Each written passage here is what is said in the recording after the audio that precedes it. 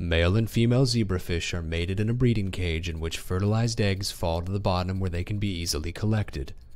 The eggs are then lined up against a microscope slide in a petri dish. Next, the loaded injection needle is clipped and injection settings are manipulated such that the injection bolus is the desired size when measured with a micrometer.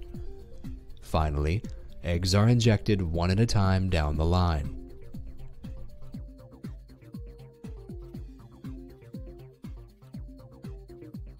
Hi, I'm Jonathan Rosen from John Mably's laboratory in the Department of Cardiology at Children's Hospital Boston. And I'm Michael Sweeney, also in the Mably lab. Today we're going to demonstrate how mRNA or morpholino can be injected into zebrafish embryos. We use this procedure in our laboratory to study the effects of knockdown or overexpression of particular gene products. So, let's get started.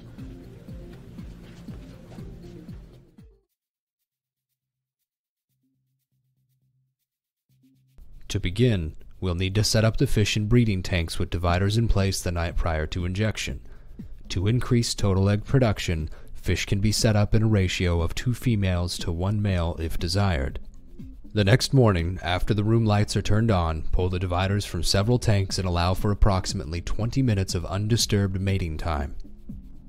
Using a strainer, collect the eggs from the breeding cages and rinse them with egg water before pouring them into a petri dish with egg water. Fish can be regrouped in larger tanks to produce additional rounds of eggs for injection.